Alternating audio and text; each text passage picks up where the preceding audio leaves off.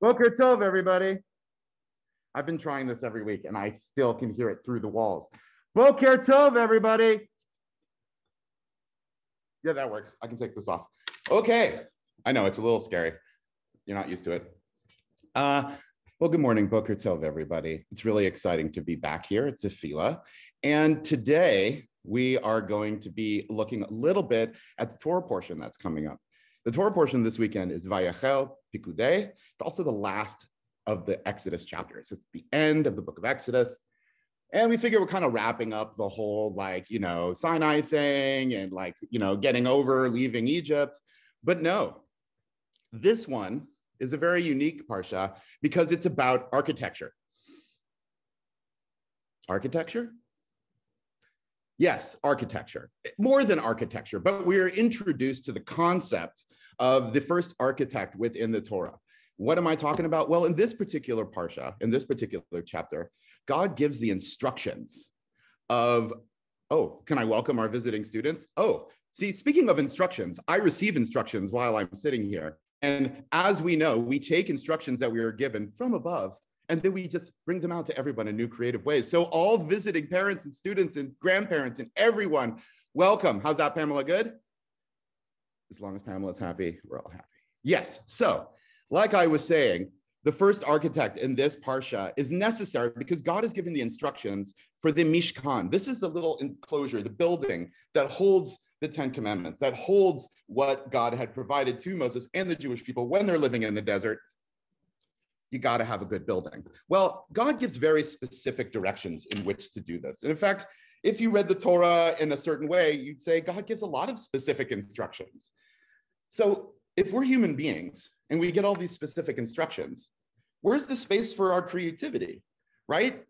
Because if you really take a step back and you think about it, if we're all created in God's image and God creates, then our creativity is how we express God's image in us. So what's with all the instructions? How can we possibly do that? And what we learned from Bezalel is that it's actually possible to be super creative within the confines of certain guidelines and certain rules and certain ideas. So just like a building, an architect might build the structure that you need, and you can do creative things with this.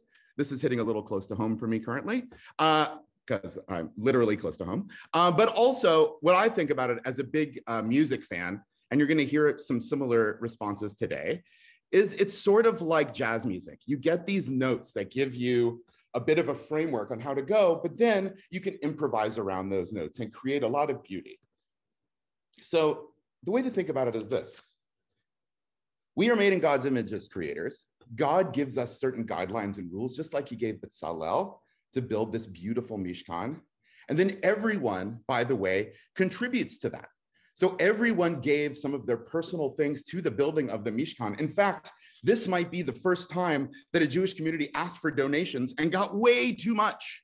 In fact, Moses and Bezalel had so many materials to work with that they were able to create the most beautiful Mishkan.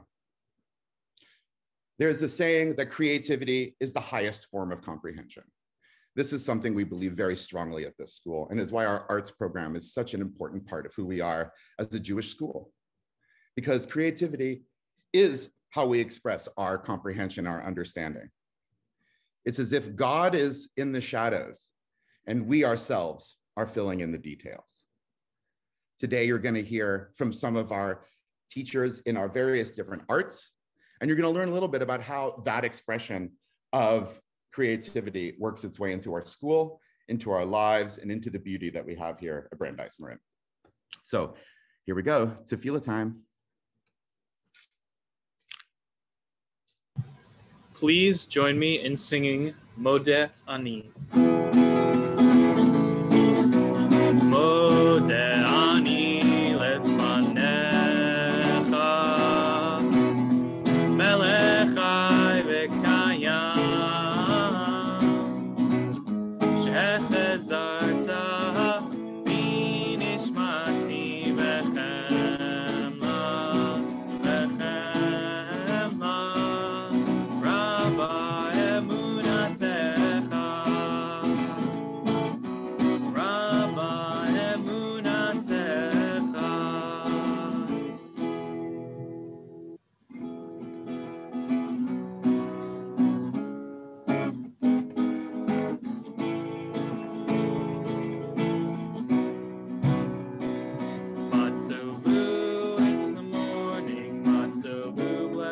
bless this morning. Oh, Halef, Halef, center, Yaakov, our heritage. Mishkanotecha, we are searching, will you show us Yisrael? We are Yisrael. Born to sing your praises in your holy, holy spaces. Matovu, bless this morning. Matovu, Matovu, Halai, Saramish Kenotai, Rivka, Rachel, Belea. Born to sing your praises in your holy, holy spaces. Matovu, bless this morning. Matovu. Please join me in singing an excerpt from Psalm 150, Hallelujah.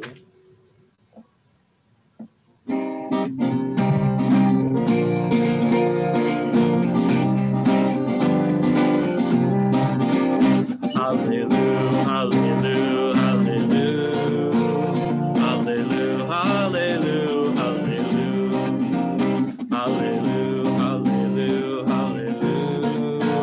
Hallelujah, hallelujah, hallelujah. God Shama, hallelujah. Hallelujah. God Shama, hallelujah. Hallelujah, hallelujah. Hallelujah, hallelujah, hallelujah. Hallelujah, hallelujah, hallelujah. Hallelujah, hallelujah, hallelujah. Hallelujah, hallelujah, hallelujah. I am so excited to tell you about Jewish artist Saul Lewitt. He lived from 1928 to 2007, and he was a conceptual artist. You may be thinking, what in the world does that mean? Well, in conceptual art, the idea or concept is the most important part of the work, which means the finished product is not as important as all of the instructions to create that piece of art. He thought that anyone could do art, but the quality of the piece depended on the idea from which it was generated, not the finished artwork at all.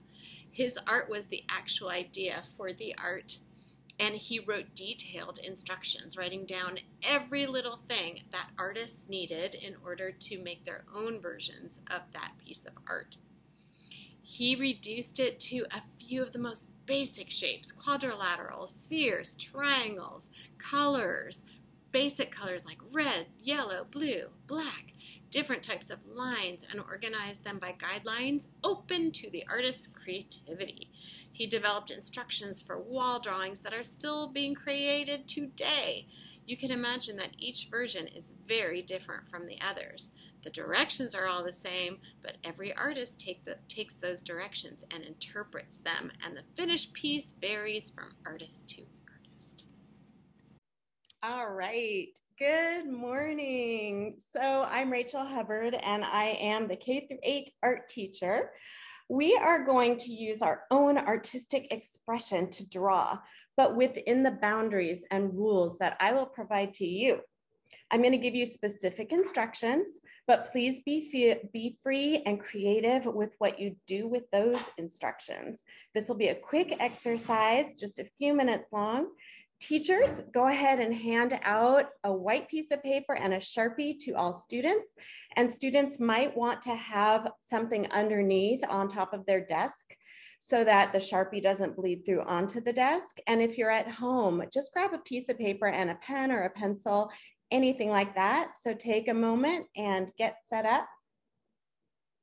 And don't draw on anything yet. I will give you specific instructions. All right.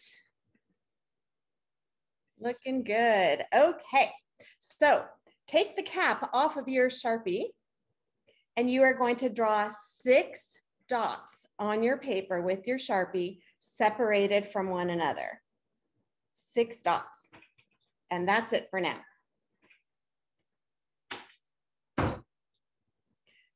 Go ahead and connect those dots with straight lines. Straight lines connect those 6 dots any way you like, in any direction you want.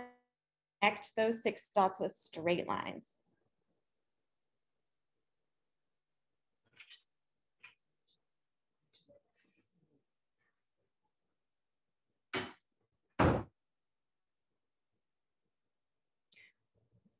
When you're done with that, go ahead and add 3 more dots. 3 more dots anywhere on your paper.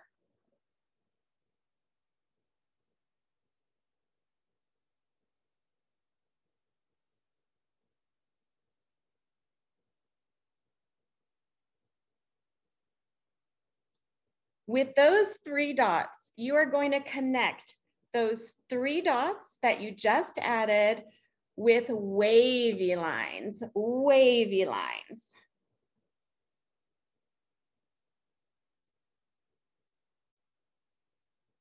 Remember, I'm giving you specific instructions, but you are creative within those instructions. All right. Add 3 more dots anywhere on your paper. 3 more dots.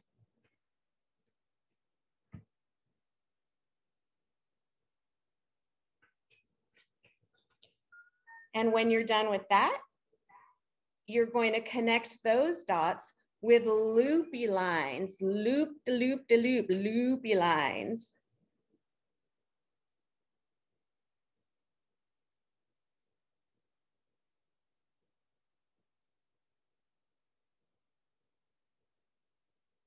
When you're finished, you're going to put your cap back on your Sharpie.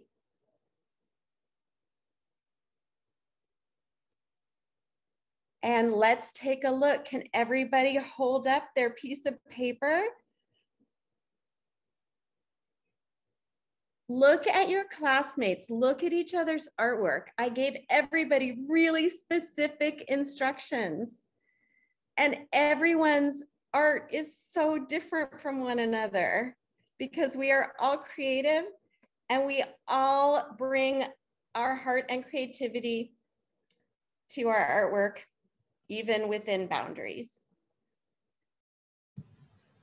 Please join me in rising and singing our call to worship the Baruch Hu.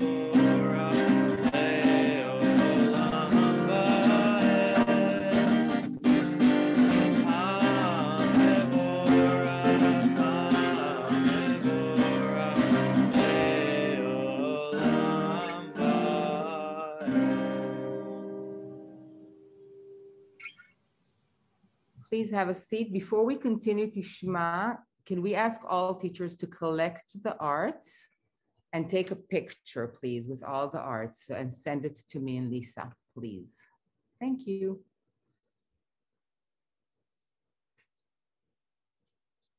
Our next prayer is the Shema V'Ahavta on page 46, Amud 46. Shema Yisrael, Adonai Eloheinu, Adonai Echad, Baruch Shem Kivah Malchuto. ואהבת את אדוני אלוהיך בכל לבבך ובכל נפשך ובכל מאודיך, והיו הדברים האלה אשר אנוכי מצווך היום על לבביך, ושיננתם לבביך ודיברת בם בשבתך בביתך ובלבבך בדרך ובשוכבך ובקומך, וקשרתם מאוד על ידיך, והיו לבטחות בעיניך, וכתבתם על מזוזות ביתך ובשעריך. Please join me in singing Mi Chamocha.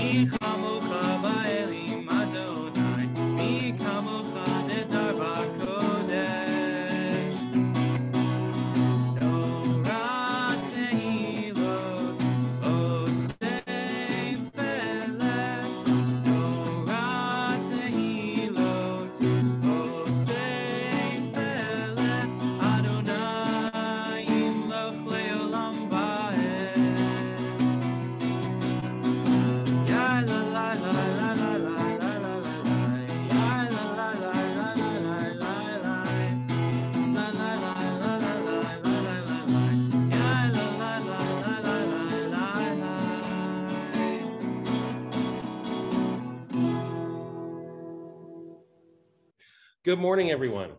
I'm Andrew from the Design Lab, and I've been asked to talk today a little bit about how I see what we just saw with Rachel's art project and how we all, through our creativity, create so much diversity in the projects that we do. I see that every day in the Design Lab with projects that come in, and I start out by showing off an example a lot of times, and I'm amazed at how many different things come out of the projects that we do and how different everybody makes something. And let's see, I don't know if Rachel is showing us anything. I mean, Lisa, do you have some pictures for me? So in this case, what you're gonna see is a robot project that I did with 6th grade. And the one up in the upper corner in the yellow is the one that I built. And I started out just showing it as a basic frame, knowing full well that it was going to change into so many different ways. And you can see all the different designs, and even gigantic ones or small ones are covered in duct tape or plain cardboard. And I made mine in plywood, and we had battle bots come out of it, and we had all sorts of things, and people personalized them and customized them. So it shows that every day in every project that we do in Design Lab. And it's pretty amazing. It's also fun to watch as a teacher to see that. And this reflects what we've been talking about here today. Amida, please rise and flip to page 56. Nala Amod b'bavakasha lifnot le'amud 56. Adonai safata tiftachu v'yaki tehilatecha. Oh Lord, open up my lips and my mouth may declare your glory. Baruch atah Adonai, Eloheinu, Elohei Avotenu v'Imotenu, Elohei Avraham, Elohei Yitzchak, Elohei Yaakov, Elohei Sarah, Elohei Rivka, Elohei Rachel v'Leah, El HaGadol, HaGibor v'Hanara, El Elyon, Gomel Chasadim Tovim, V'Koneh HaKol, V'Zocher Chasei Avot Bimot. Revi Goel Livnei Bneihem, V'Malav Shemo Be'ahava, Melech Ozer U'Mashiach. Baruch atah Adonai, Magen Avraham Ufaked Tzara. Atah Gibor Le'olam Adonai, Mechayim Eitim Atah, Rav Le'Hashiach. Mashiv Haruch Morid HaGashem, Mechachel Chaim B'Chesed, Mechayim Eitim B'Rachavim, Somech Noflim B'Rofech Cholim, Umatir Asurim, ומחיים אמונתו ישנה עפר, מי כמוך בגבורו, ולדומה לך, מלך ממית ומחיים, לעומת מיח ישוע, למען תחיות מתים. ברוך אתה אדוני מחיי המתים, קדוש, קדוש, קדוש, אדוני טוב מלך הארץ כבודו, ברוך כבוד אדוני מקומו, ימלוך אדוני לעולם, אלוהיך ציון, לדור ודור, hallelujah. Please join me in singing Oseh Shalom.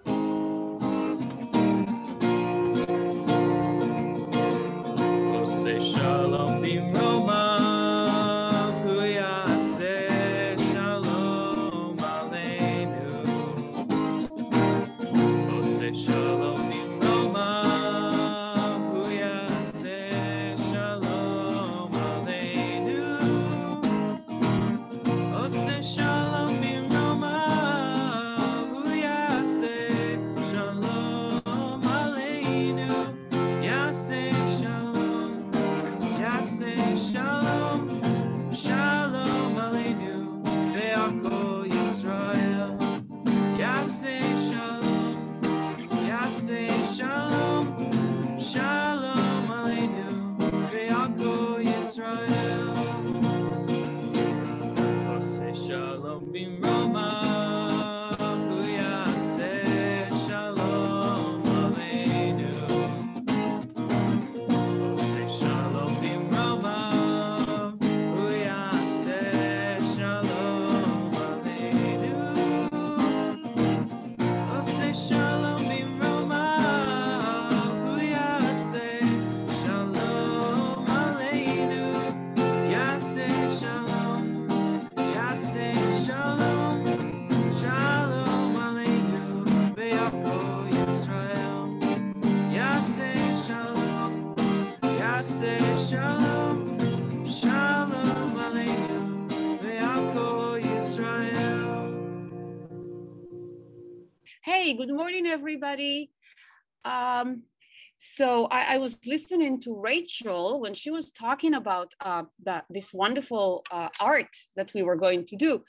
And I felt like she was talking about what it means to be a human being when she was describing what we were going to do. I was just blown away with all the things that, you know, it brought up.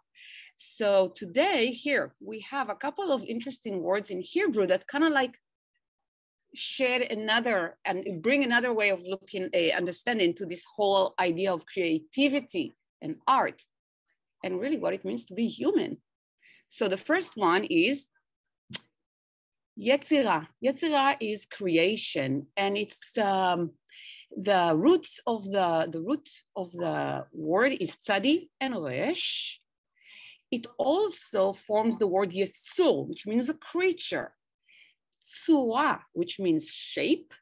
Yetzer, which means inclination or desire. So all these things together, right? Like we as creatures who are using shapes and our desires, sometimes for good, sometimes for bad, to create something, right? All of this together goes into what art is or creation. Next, please. And then omanut.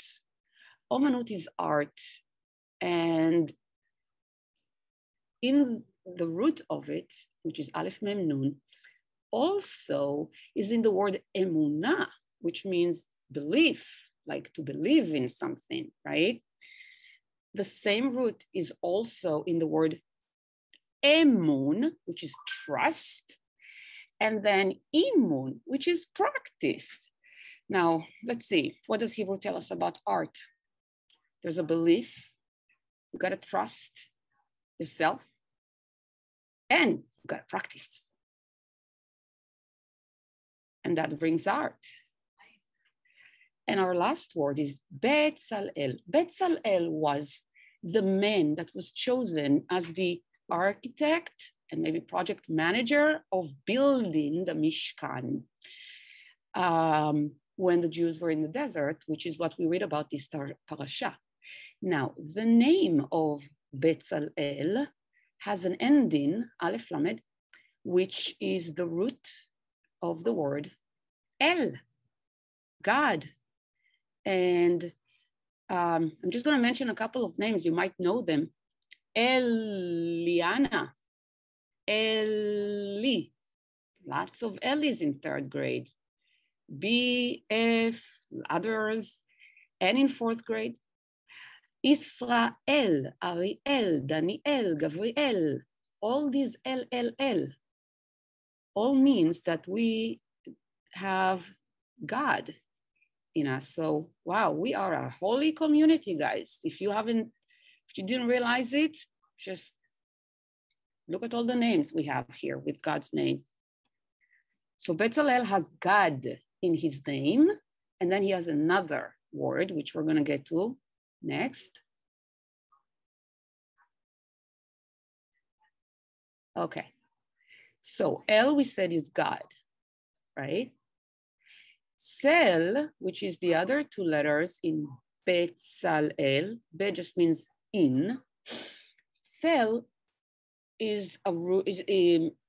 forms a couple of other words like shadow, Selem, which is an image, Matzlema, which is a camera, Silum, which is a photograph, and then all this bring up the idea of B'Tselem Elohim, which is a phrase taken from Bereshit, the story of creation, where humans are described as being created B'Tselem Elohim, in God's image.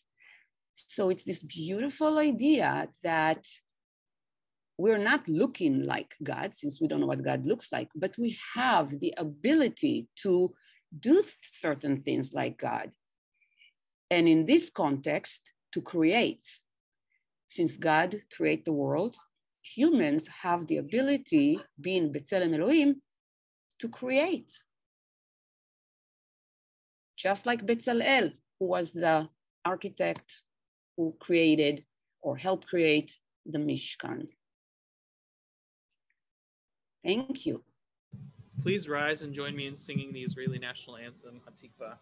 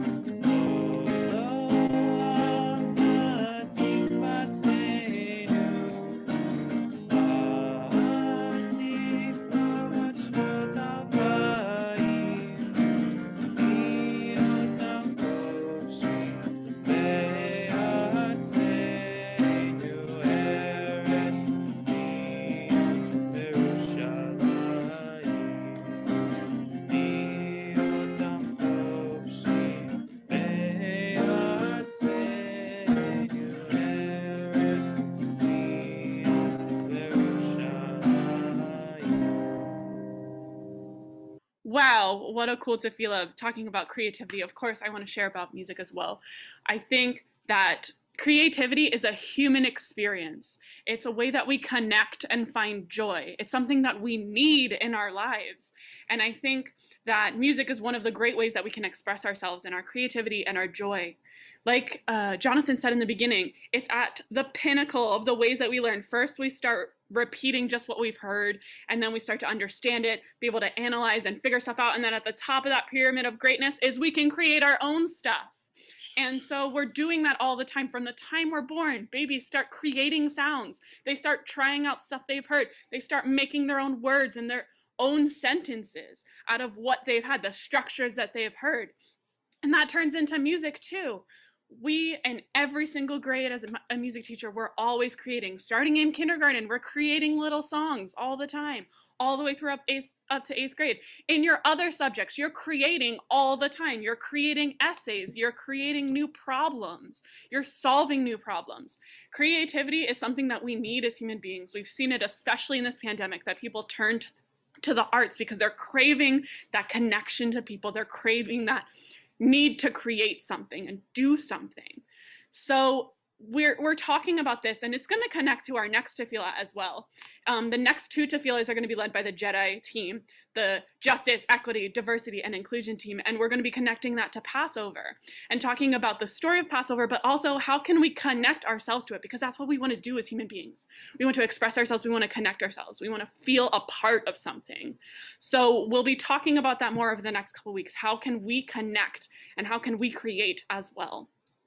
Why do we do things over and over? Why do we do music? Why would we do a song that already exists? Somebody else already did it, because we want to share our voice. So with our last slide, which you'll see in a little bit after an announcement, it's the same song that we heard at the beginning, which you might know, but by a different person, putting in their own voice literally, and their own joy and their own connection to a song. So, oh, so fun. I hope that you enjoyed today's tefillah, and I'm going to turn it over for one last announcement before our last slide. Thank you, Lisa. Hi, everyone. We were so impressed with the whole school in the first week of the recycling race. We want to make a special shout out to the 4th grade for making recycling posters and showing us how much they know about recycling. Woo! We're so proud of how enthusiastic everyone was, and remember, every week is a new chance to win.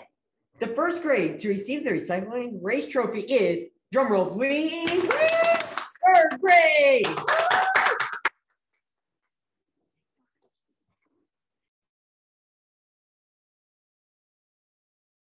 Gosh, fourth grade? Third grade, get ready. Someone is running to you. Are we seeing them on the screen? He's running really fast.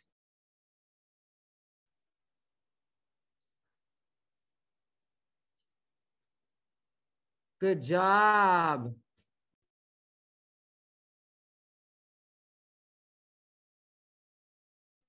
And remember, every week's a new chance for a new grade to win. So good luck, everyone. Have a great day. Shabbat shalom. Bye, everybody.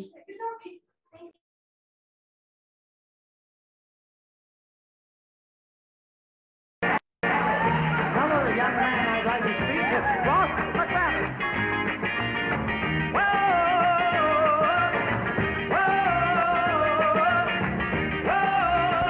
If I had a hammer in the morning, a hammer in the evening, oh, little land, a hammer out danger, a hammer out a warning, a hammer out a love between my brothers and my sisters.